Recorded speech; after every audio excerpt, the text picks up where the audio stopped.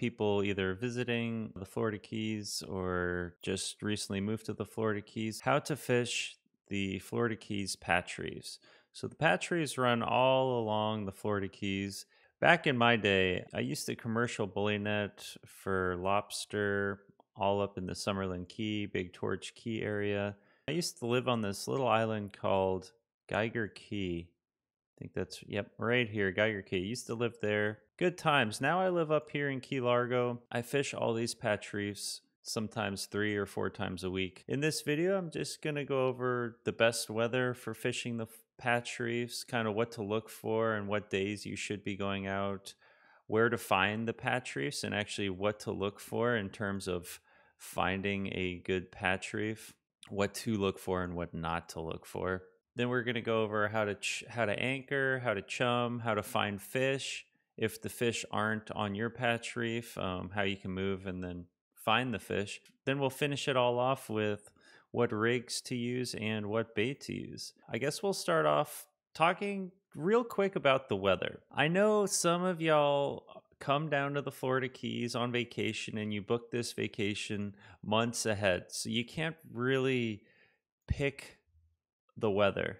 You might have bad weather, you might have really windy weather. Maybe it's stormy, but you can't predict the weather. This is what I do. So me personally, if it's blowing less than 10 or 12 miles an hour, especially if it's blowing offshore winds and it's flat out, those are usually the days where I'll run offshore. I'll run out here to the Islamorada humps. Maybe I'll go out to Floyd's Wall, I'll do some sword fishing. If it's blown out, that lays the seas down. And those days I tend to go offshore. The days that I usually go on the patch reefs is if it's blowing a little higher, 12 to 16, 17 mile an hour winds. It might be a little choppy to go offshore. I only have a 24-foot boat. I try not to run offshore if it's going to be too choppy, or if there's a storm brewing. If you see storms brewing and you don't want to get caught offshore in a storm, the patch reefs is a great option because you're very close to land. So if a storm does come, you're usually only about 2 or 3 miles from land and you can quickly jet into your marina. I might be a little spoiled, but if it's blowing more than 18 miles an hour, I won't go offshore. And I also won't really go on the patch reefs because the patch reefs can whip up some pretty decent little waves, especially right on the reef's edge. Anywhere between this reef and land is usually decently calm, even on windy days, this whole area. But then where these reefs pop up, the waves kind of push up over them and it can create these, like, I know that it gets really shallow here, up to like 5 or 10 feet here. And the waves kind of break on these reefs a little more. So when it's really windy, I'll either stay at home or maybe do some backcountry fishing up here in the Everglades, up in Flamingo. A lot of good red fishing here.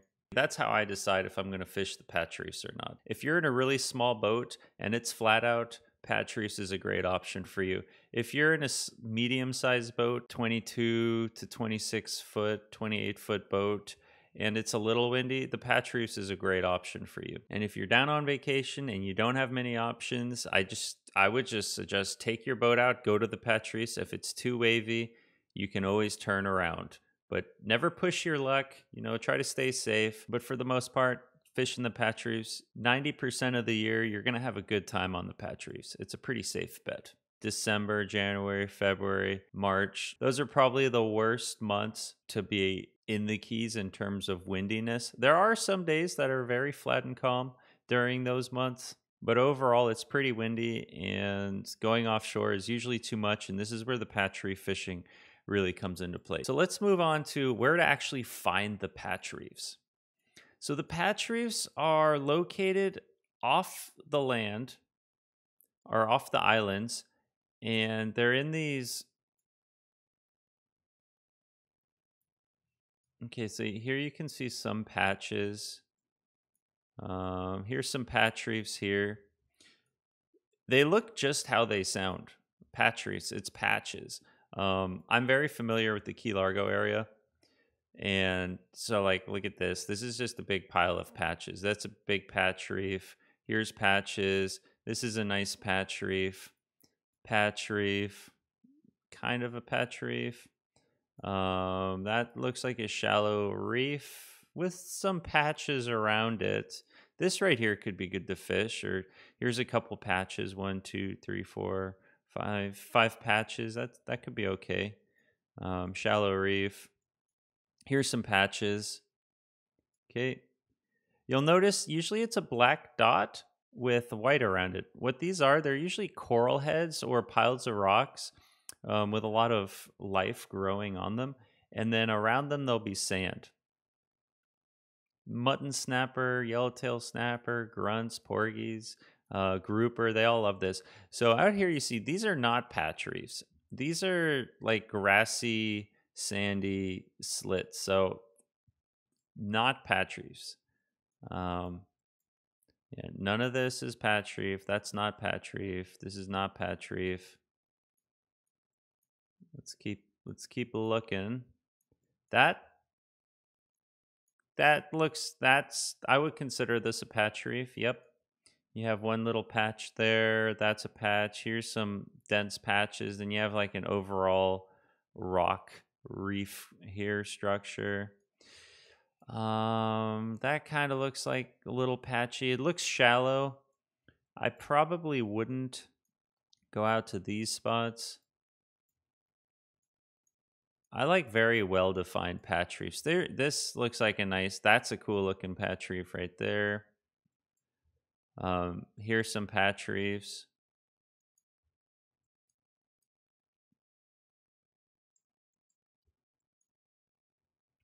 You know, so that's kind of the Key Largo Tavernier area. We can look down here at let's look at Marathon.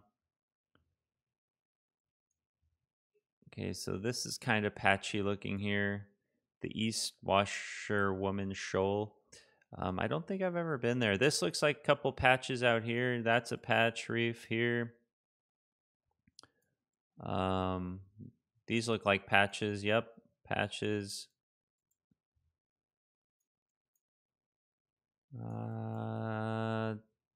This is reef. You can see these are reef structures, but these are not patch reefs. Patch reefs are very well-defined circles with rings around them, with sand around them. So I would consider this a patch reef. Boom, boom. Couple little patches there, couple big ones. That looks good to me.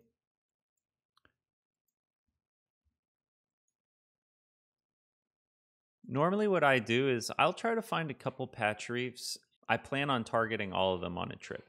If the fish aren't biting, you're going to want to move from one patch reef to the other. Now, we'll talk about that in a second. But first, let's talk about how to anchor on a patch reef and then how to chum and fish it. Where's that one? Okay, I like this area. This looks like a good spot for explanations. So if you were to actually, let's use this defined area of patch reef. If you wanted to fish this patch reef area right here and the current was running northwest. So let's say the current was running from here to here. It's running towards land, going towards land, northwest. Where would you anchor? You would want to anchor where your chum is going over the patch reef. So if the current is running northwest and going this way, you're going to want to anchor over here. So that way, when you put your chum out, the chum goes with the current and drifts over the patch reef. All the fish on the patch reef will get into your chum slick and make their way to your boat. Now, you want to make sure you do not anchor on the actual patch reef. If you were to go right on top of this patch reef and drop your anchor, not only are you going to probably destroy some reef, probably break some corals, but the fish are going to get a little wary. You might spook them a little bit. The big mutton snapper are definitely going to probably leave the area when you do that. And also, on top of that, if you hook into a nice fish and you're anchored right over all the rocks, that fish is going to go right into a rock and break you off. So, what you want to do is anchor on the outside of the patch reef, depending on where the current is. So, if the current is going offshore, you're going to want to anchor right here. If the current is going inshore, you're going to want to anchor out here. If the current's going this way, you want to anchor here. If the current's going down, you're going to want to anchor here. Hopefully that makes sense. But you want to anchor off. I usually like to have the boat about 50 feet from the actual rocks. So if I'm drifting this way, I'll usually throw the anchor down here, and then usually my boat will get caught and right about here. And if I want to get a little closer to the rocks, I can always let out more anchor line, which gets me closer. But generally, I don't like to get too close to the actual rocks because I think it spooks the fish a bit when you have a boat bobbing up and down right next to the rocks. And I like to have my chum slick kind of peacefully creep over these patch reefs and draw the fish out of the rocks. And the fish will come out here to the edge and they'll kind of hover at the back of the boat and then you can cast on them. General rule of thumb, once I anchor up, I put a chum bag out right away. That's the very first thing I do is put a chum bag out. I'll just let it sit. I'll get my rigs ready, I'll get my rods ready, maybe I'll have a drink, but I'll just let it sit for about 10 or 15 minutes. Hopefully by then the fish should be in the chum slick eating a little bit. If you put a bait back, you should start getting nibbles. If you put a chum bag out, 20, 30 minutes goes by, there's no fish, you're putting bait out, you're not getting any nibbles. At that point, I would suggest moving. Patch reef hopping is something I do a lot because let's say this is my top secret best fishing spot ever. It might be great for a month or two, and then all of a sudden you might go there one day and not get a bite. And it might be like that for a month or two until something changes. So fish move, fish act differently at different times of the year. They're constantly changing. I could give someone my very best fishing spots and they might come home without any fish, and that's just kind of part of fishing. So if I anchor here, put a chum bag out, no bites after 30 minutes, maybe I'll move over here. If same situation, maybe I'll move here, I'll move here. I just bounce around. It's important to bounce around until you find the fish. If you're persistent and you're bouncing around a lot, 9 times out of 10 you will find the fish, especially on the patch reefs. So now you're anchored here, you got your chum bag out, and you see some fish starting to show up in your chum slick. Probably yellowtail, maybe some snapper, probably some grunts. Hopefully not too many Bermuda chubs. Hopefully the ballyhoo show up because ballyhoo are a great bait. It's time to start fishing. So what rigs and what bait should you be using when fishing the patch reefs? I tend to run a 3-rod setup if I'm fishing by myself or with one other person. If you're fishing with more people, the more rods in the water, obviously the better chance of catching a fish. But if I'm fishing by myself or with my lady or just one other person, I try to run 3 rods and I try to fish all different levels. So the first rod, I'll move over to redwhiteandblueoutdoors.com so I can show you the rigs that we're going to be using. So the first rod, I want to fish the bottom. I always have one rod on the bottom at all times.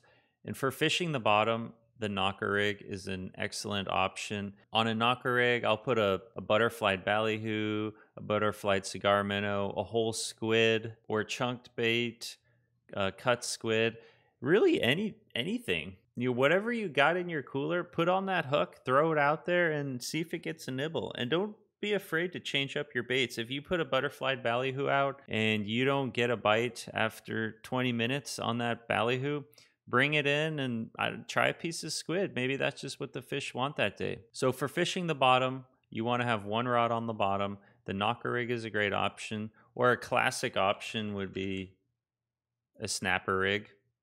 A very similar concept. Depending on the current, normally I can get away with the 1 ounce just fine, maybe even a ½ ounce if it's just a very calm, nice, beautiful day. If the current is ripping, I will go up to a 2 ounce. Generally, on the patch reefs, you won't ever need more than a 2 ounce. The 3 ounce stuff, the heavier stuff, that's really if you're fishing 40, 50, 80 feet of water, then you want to go heavier. But on the patch reefs, you're only fishing about 15 to 30 feet of water, so you can keep it light. The grouper rig, similar to the snapper rig, is also a great option. It's just got a bigger, more sturdy hook, and it comes in much heavier sizes, 3 ounce to 8 ounce. So that's my 1 rod setup, fishing the bottom. The second rod is going to have a live ballyhoo that I just drift out back. And for that, I use a stinger rig. For the stinger rig, I'll put this first hook through the nose of the ballyhoo, and then I'll put the treble hook into the back of the ballyhoo. Keep it all in line and chuck them on out there. And just keep feeding them line. My live ballyhoo will be swimming on the surface of the water anywhere from 100 to 150 feet behind the boat. I'll toss out the ballyhoo and I'll just keep feeding it line and just keep letting him go further and further away from the boat. This is a great setup to have because you never know what's gonna swim by and just smash your bait from the surface. Generally, I'll tend to catch a barracuda on this rig. I have seen mutton snapper come up and smack live bait on the surface. I've seen grouper do it. Big Cero mackerel will come and just completely destroy this bait on the surface. I've even seen a sailfish come and grab a live ballyhoo off the surface while patch reef fishing. The stinger rigs comes in your typical J-hook, treble hook setup like this one in the picture. Great rig for kingfish. There's also different styles, 2 J-hooks, or 2 treble hooks. So we got 1 rod fishing on the bottom with a knocker rig or a snap rig. Then we have 1 rod fishing the surface with a live ballyhoo using a stinger rig. And then our very third and our last rod, we're gonna set up with a freeliner rig. Basically, all a freeliner rig is monoliter to a hook. My very favorite for patch reef fishing is either the 20-pound fluorocarbon circle hook or the 40-pound fluorocarbon circle hook. Put a piece of cut bait on here, a squid, a live pilchard. Cut barracuda is actually also really good. Put this bait right down where your chum bag is and just keep feeding line and let your bait drift back with the current to where the fish are. This bait's going to be kind of suspended in the water column. It's not going to be on the bottom and it's not going to be on the surface. It's just going to be kind of a couple or 2-3 feet under the surface. If the current's ripping really hard and your bait will not sink and stay on the surface, I would attach like a little 1/8 or 1/4 snap-on sinker just to give it a little weight so it stays a little bit under the water. And just keep feeding it line and letting it drift back. This is the rod that's always going to be in your hand. Keep feeding it line. Have your bail open, keep feeding it line. 50 feet, 100 feet, 150 feet. Keep letting it go back. And at some point, a fish is going to eat your bait and take off. And you're going to see the line just shooting out of your spool. And that means a fish grabbed it and it's swimming away. Close your bail and get tight on that fish. If you let it go out 150 feet or more and you haven't got a hit, reel it in, reset, and try again. And that's the freeliner rig setup. Hopefully, if you've never gone patch reef fishing, that this video kind of gives you a little insight on what to look for. If you have any questions about patch reef fishing, you can leave a comment below on this video. I'll get to them. I'll answer your questions. Hopefully, you can get out there and you can catch some fish on the patch reefs. Again, this is not patch reef right here. You'll notice it's like cobwebby, spider webby. This is not patch reef. This is almost patch reefy. Just looking around, looking around. Nope, just sand, sand. Here we go, patch reefs. Very clear indicators when it's a black blob with the white sand around it. Those are very clear indicators of patch reefness. Patch reefiness. Yeah, I hope you guys learned something. Hope you guys come down to the Florida Keys, try out some patch reef fishing. I'm going to leave a link below this video to my written guide on how to patch reef fish, and that guide also contains a ton of videos of me actually going out to the patch reefs and catching fish. So make sure you check the video description for those links.